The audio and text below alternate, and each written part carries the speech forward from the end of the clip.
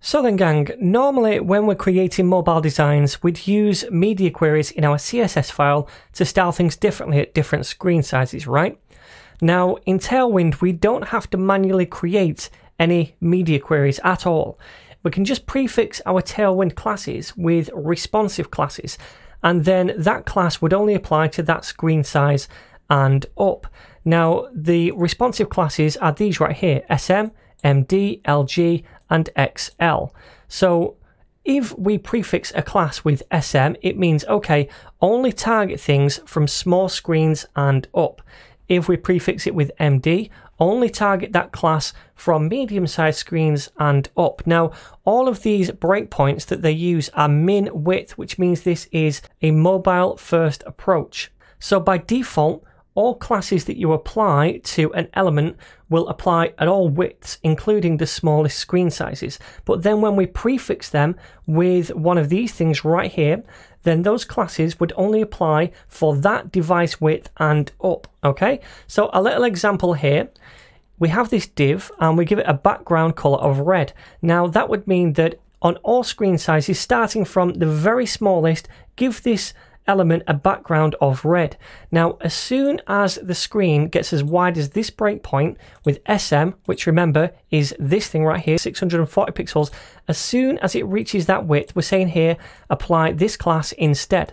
So we prefix this class with SM and then a colon, right? So then at this screen size and up, it would become green. At medium sized screens and up, it would become blue, and at large sized screens and up, it would become pink. Extra large and up, it would become teal, right? So let's do a few examples now of our own. So let's head back to the code, and what I'd like to do is maybe apply some different responsive breakpoints to this title at the top in the nav. So that's right here, this anchor tag. So what I'm going to do to begin with is give this a class to colorize the text, and that's going to be text green 500. So this is going to color the text green for all screen sizes, right? So it's green right here, and if we make the viewport a bit smaller like this, it's still green.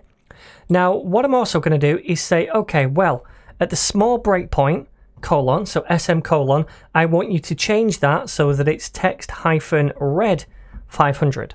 So by default, on the smallest possible screens, it's going to be green text, strength 500.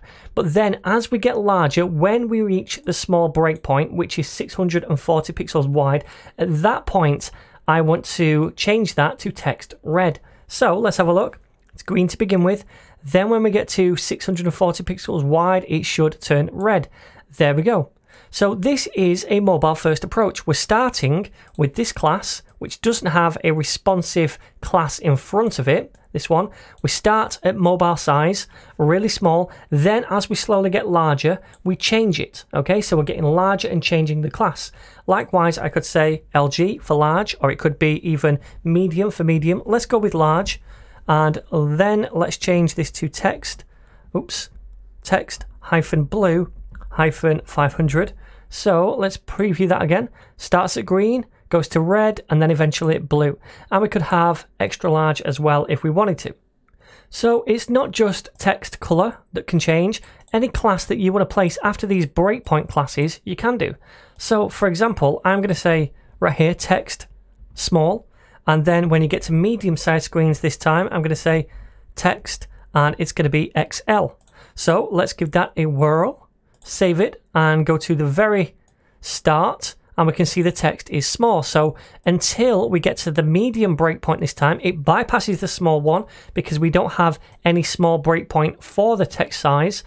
And then when we get to the medium, then it gets a little bit larger, which is round about here. There we go. And it stays that way for as wide as the viewport gets.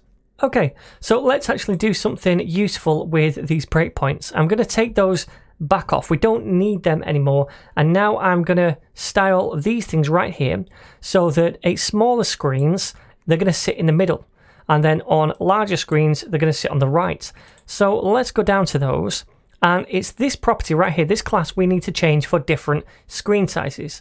So I only want this to take effect from medium-sized screens and up. So I just place MD in front of that, then a colon.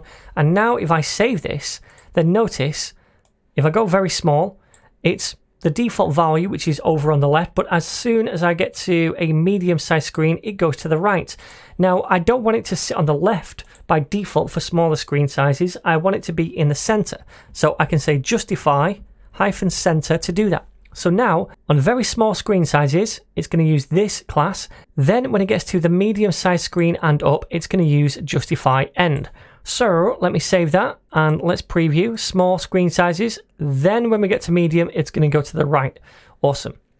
So we are going to be using these responsive classes right here quite a lot as we go through the rest of the series, which is why I wanted to introduce them now.